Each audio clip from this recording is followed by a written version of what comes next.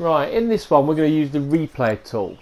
So what I'm going to do is I'm just going to flick through my menus, going to go to unfiltered, back to my creativity toys and pick the replayer. Right, not the repeater, it's the replayer, the one I want, the replayer. Now what this is like a video control settings. It records anything you build in the toy box. But the problem with this, you've got to create the controls to use this toy. So what I'm going to do now is I'm going to create some buttons that will start it, stop recording and all the various options. So I'm just going to chuck in 4 buttons here on the screen. So I'm going to do 4 little triggers. One to start recording, one to stop recording, one to clear what I've done, and one to play back. Okay, so what I'm going to have to do now, oh yeah, and I'm also going to put a little button at the top here that when I shoot this target, a passageway is going to appear, but that'll come apparent towards the end, as you'll see. Let's chuck this on the wall here on the screen. So we'll chuck that in. Right, so what I'm going to do now is if I set my various tools up, so I'll come out in, get my wand out using the arrow key, the left arrow key on the keypad, and I'm going to press onto the first button. So aim on the first button, go to my settings with the square button, create a new logic connection. When I step on it by a player, any player, yeah, I would like, and point my connection to the replayer to start recording. Now the second option, when you click onto there, new logic option, any player steps on it, I'm going to point it to my replayer and I'm going to stop recording.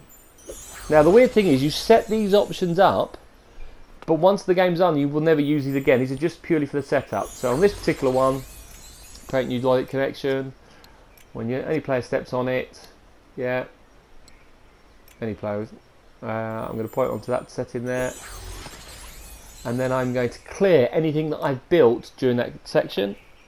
And on this one I'm going to replay it, new logic connection, when I step on it, any player,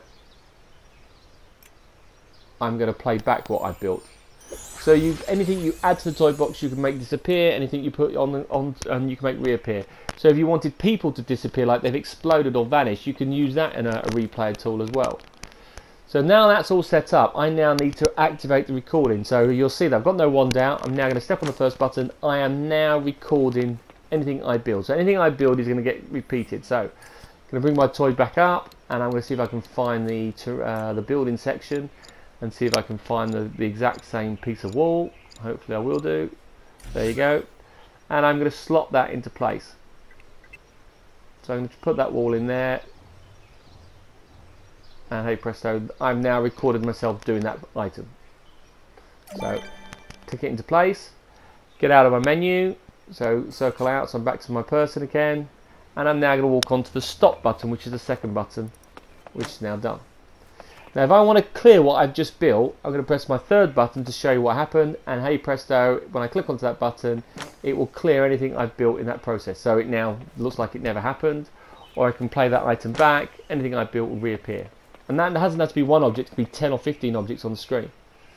So what I'm going to do here now is I'm going to make this secret passageway appear when I press this button. So I'm going to get my little wand out again, point to the little target.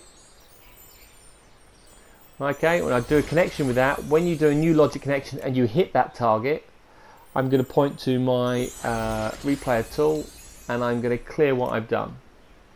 And now I've got this magical secret entrance appear. So if I now shoot the toy, the doorway appears and I can run away. Those other buttons are not needed anymore. You could actually get rid of those once you've done it, but see what you can do with that and see how it goes. It's quite a handy little gadget, and it's how I wanted magical doorways to appear. Thanks for listening. Catch you later.